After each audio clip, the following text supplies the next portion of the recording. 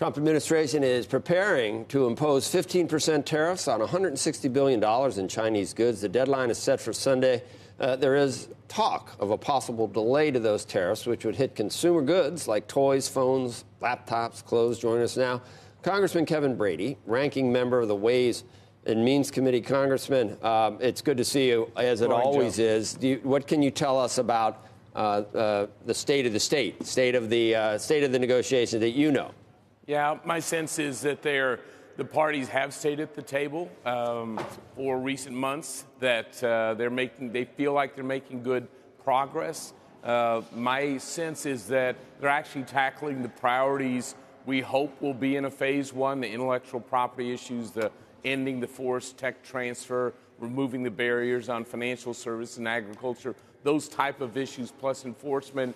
If those are reflected in a phase one agreement, I'll tell you that would be a very successful agreement. You've never been the guy for palace intrigue. I don't know if I can get you to weigh in now, but are there two camps? Is there one pushing very strongly on not doing a deal because we're not getting enough and leaking things that way, and then another group of insiders pushing the other way?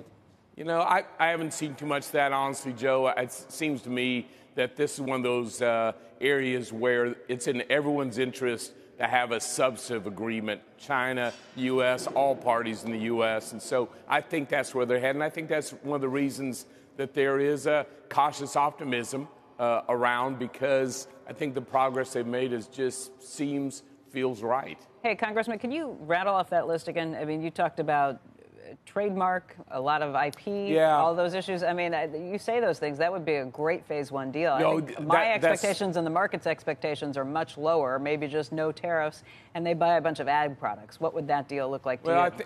I think the White House has been very careful not to oversell this, but to really go for the substance. Obviously, you know, theft of intellectual property is huge. It really has started all of this. This forcing tech transfer isn't just tech. This is our manufacturing sector. So a big reason we're in China. Obviously, those barriers on the things we're good at selling, agriculture and financial services, huge as well. And then I think the biggest challenge always has been with China, lessons learned from past agreements with former presidents, is you've got to hold them accountable, and I think they've spent a great deal of time there. So if that phase one wraps those in, that's that really matters. If it doesn't wrap all of that in, if it's a skinnier deal than that, would you think it's a good deal?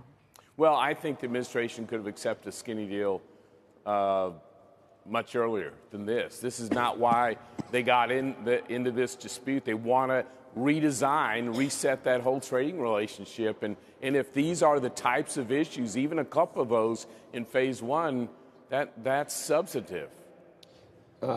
Congressman Peter Navarro is one of the players, obviously, and I don't know if he was really trying to hide anything when you use, you know, the letters of your name to make a nom de plume or a pen name. He's very hawkish, and I mean, he does have some influence. So it's not just rumors of palace intrigue that there's two camps here. It doesn't really sound like he wants this to be done. Who does Lighthizer listen to? I mean, obviously, a lot of people throw Lighthizer and Navarro into the same camp. You know, I think Ambassador Lighthizer, whether it's USMCA, Japan, South Korea's agreement, or this with China, you know, he's got a boss. And I think he knows where President Trump wants to go. He knows where this economy needs to go on trade, and he's been in this a long time. And so, I don't know about all that. What I do know is there's a sense that they've made good progress. They're not going to rush into a bad deal, but it feels like, you know, they're continuing to march forward, and that's, I think, a good thing.